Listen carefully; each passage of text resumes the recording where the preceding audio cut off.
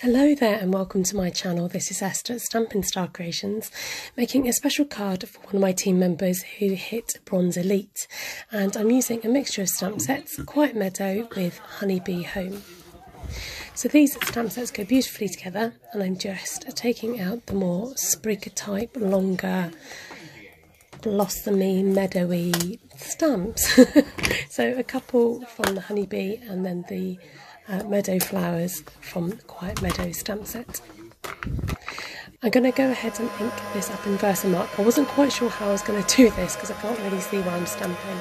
So I've done a cross shape with the longest flower that I've got out of the Honeybee set, and then in between roughly the crosses I'm then going to stamp the Meadow flowers.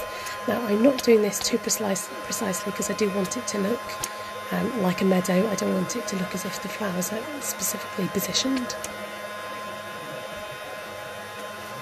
So in order to help me see where I'm going, and rather than stamping anymore, I'm coming in and adding in my copper embossing powder, and I'm just going to give this the heat treatment to warm up the image, and then it's easier to spy where the gaps are in my image. Then I can come in and put these lovely spriglets in between the gaps.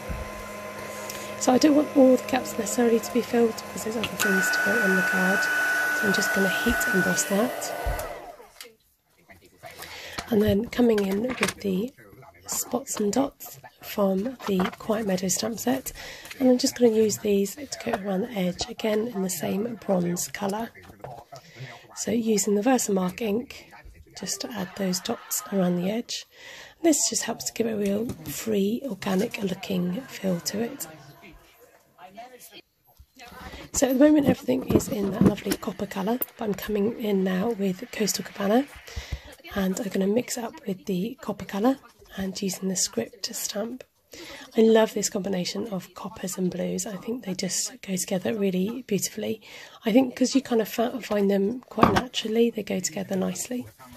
Then coming in with my blending brush to add in some colour around the edge of my card.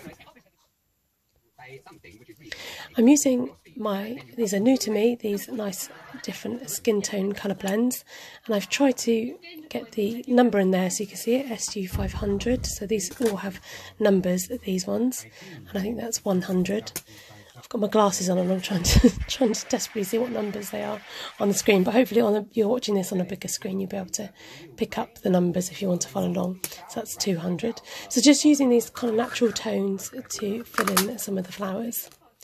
Then coming in with this large, I think it's 2 1/4 punch, and then a smaller punch. I think it's maybe 2 1/2, I don't know. Anyway, retired circle punches so, to fill in the middle. Takes time to wind down though, doesn't it? Yes, 2 1/2, and then the white is 2 1/4.